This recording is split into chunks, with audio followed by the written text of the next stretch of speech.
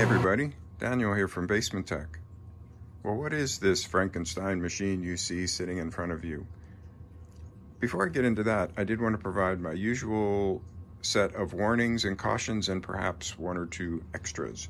This project uses mains power, as the Brits would say, 220 volts out of the wall, and that's dangerous. If you're not comfortable with that, please consult a qualified electrician or electrical expert who can help you with that kind of thing.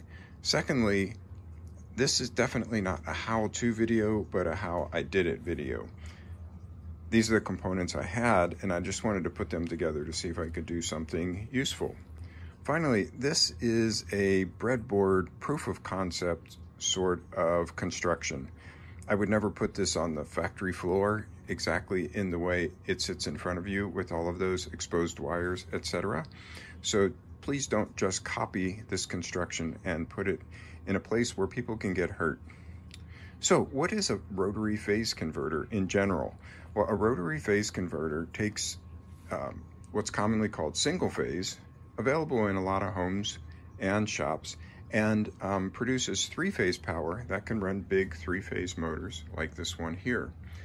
This one here actually has a different function, which I'll get into when I talk about sort of the high-level theory of rotary phase converters.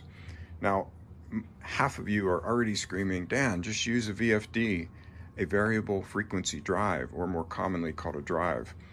I don't disagree with you at all. VFDs are very convenient and they provide additional functionality, that being speed control and forward and reverse.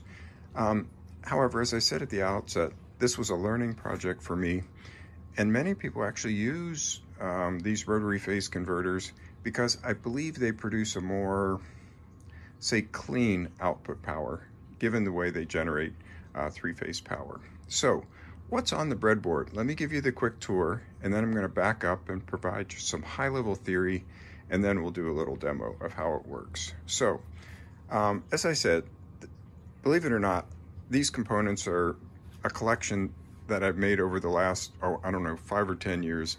And it all came together when I was gifted this little box called a Phase-a-matic.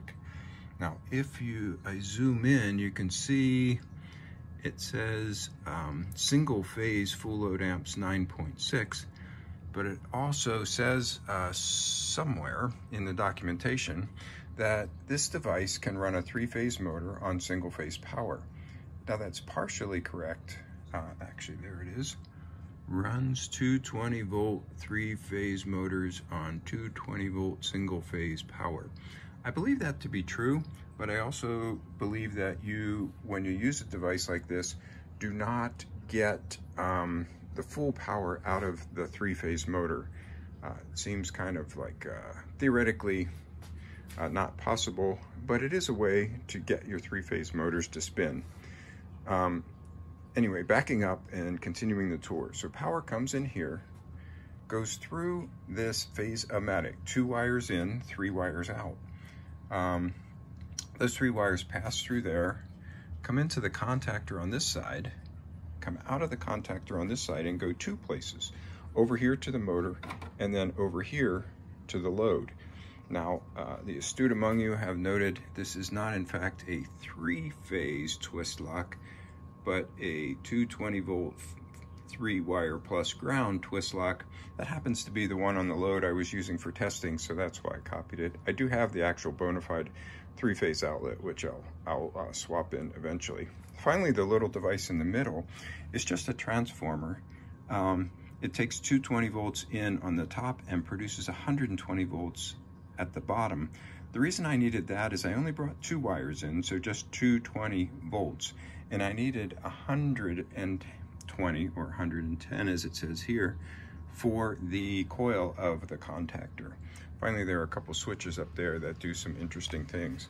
Let me grab the documentation from Phase-a-matic, and it'll show you generally in diagram form what I copied. So as you see on the left, 220 comes in. Phase-a-matic generates all 3 phases temporarily just to get the motor started.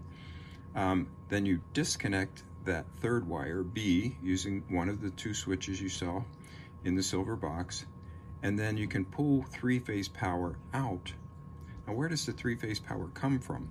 Well, there are many videos and a lot of theory about how that happens. But the magic of a three-phase induction motor is if you can get it spinning with two of the phases, through its internal induction and magnetics will actually generate the third phase.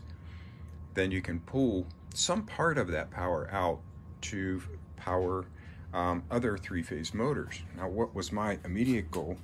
Well, this is a buffer, and although it's small, if I zoom in, you can see it is a three-phase, 3/4 horsepower motor. So that was my immediate goal, and call it my test load, to see if I can make that happen. There are a lot of things I can cover and talk about here. I did want to talk about a couple compromises I made, again, because these are the parts I had. If you read the Phase-a-matic documentation, and actually I'll show you the inside of one of these things, they're pretty simple. The documentation recommends a 3,450 RPM motor to give you more momentum for starting up your external loads. This happens to be a roughly 1,700 RPM three-phase motor, and it seems to work anyway. As I mentioned, I'm using 120 volt coil, so I had to complicate it a little with this transformer. Let's see, there were a couple other things. I mentioned the outlet. This isn't the ideal outlet. I do have that one, and I will swap that out when I move this, package this up better and get it down to our shop. And finally, the manual startup with these couple of switches. I mean, it's okay for me. I'm an electrical engineer and I understand how it works, but I'll have to write some very clear instructions if this actually gets put into use. So since I characterized this Phase-a-matic as the magic of this system, what's actually going on inside there? Well, I actually was gifted two of them. One of them turned out to have a completely useless capacitor. It is that capacitor that does most of the work of this little box. If you look at the terminal strip here at the end, there are 3 wires. 2 of those 3 wires are my 220 volt coming in. The third wire is the phase that is, and this is the magic, generated by this box temporarily to get my motor started. A 3-phase motor needs all 3 phases to know which direction it's supposed to spin. So this box generates that third phase. How does it do that? Well, this device here, the rectangular device, is a relay. This is partially taken apart. I harvested some parts out of this one to make the other one work. So that's why it's all disconnected, but you can still get the idea. There's just a big whopper capacitor, and the electrical engineers and others among you know if you put power in one side, the voltage, the phase of the voltage will be shifted coming out the other side. Now, it's not 120 degrees, which is the phase difference between the phases of 3-phase, but it's close enough to get the motor started. 3-phase motors apparently need 3 phases to know which direction to spin and to get themselves started. Some of you know, those of you who have worked with 3-phase motors much more than me, know if your motor's spinning in the wrong direction, your 3-phase motor, basically you just switch 2 of the leads and it'll spin in the other direction, apparently. So that's the idea. This box temporarily, through use of this relay down here, generates the third phase, gets the motor spinning, and then the motor generates the third phase, which through these wires goes on and is presented at this load. Quick note about my 3-phase idler motor. I think this probably is the same for many 3-phase motors. They can be jumpered, in this case, for 208, 240, and 480. So I had to make sure it was jumpered in this configuration on the left, which puts the coils of the motor in parallel for 240 volt. They call that low voltage operation. So just make sure your motor is jumpered properly if you intend to attempt something like this. All right, well, all I suppose that's left is a demo. Let me walk through the sequence because there'll be a little noise once things get up and running. I'll first engage this switch, which allows the generated phase from the Phase-a-matic to make it through to the other components. And then I'll flick this switch, which will engage the contactor and send that three-phase on to the motor and to the load. Our load in this case is just this little buffer. It's a three-phase, 3/4 horsepower. It has its own power switch, which we will use to make sure it doesn't start until the idler motor is up and running. All right, let's do it. So main power here. I'll engage the generated phase here, trying very carefully not to touch any exposed wires. Now the next one will be the big clunk and the idler motor starting. So let's do that with this switch. Then, as the instructions for the Phase-a-matic say, I'm going to disconnect the generated phase. Now I should be generating the motor itself, the idler motor is generating three-phase, which is making it through the contactor to the plug. So when I flip the switch over here on the buffer, away it goes.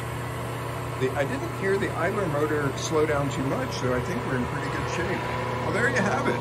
I think it's a rotary phase converter. Let me know if you think it is in the comments below. Or if you have a lot of experience with these things and want to share some of your experience, please do so in the comments. If you like this kind of video, kind of a what happens when you put random parts together video, give it a thumbs up. If you really like this kind of video, or CNC videos, or other microcontroller projects, please subscribe. Thanks, and talk to you soon.